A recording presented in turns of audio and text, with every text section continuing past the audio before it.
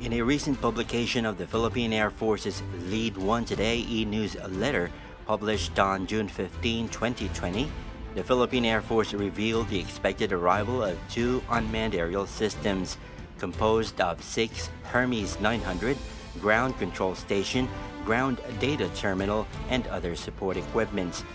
The Philippine Air Force said the unmanned aerial system will further boost the intelligence, surveillance, and reconnaissance coverage in the entire country.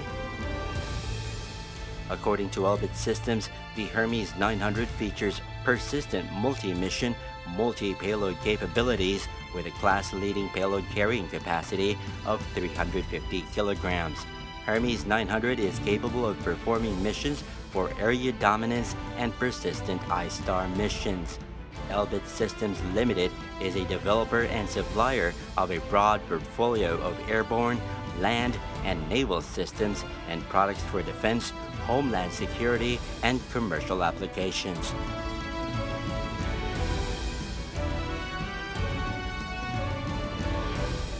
To view the Philippine Air Force's Lead One Today e-newsletter, please follow the link in the description box below.